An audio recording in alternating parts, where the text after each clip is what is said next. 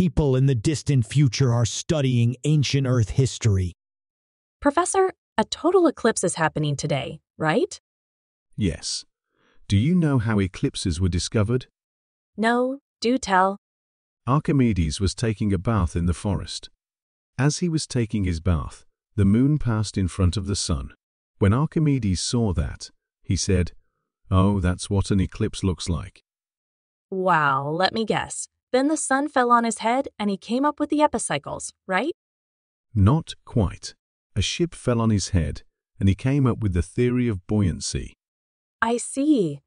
A cat fell on my head the other day, and all I got from it are scratches. We can't all be as lucky as Archimedes. On another day, an old guy fell on his head, and that's how he came up with Grecian formula. I wish I were like Archimedes. You can always apply for the things falling on your head program. You're bound to have something falling on your head that will cause a flash of insight. This skit was brought to you by things falling on your head. Don't leave home without them.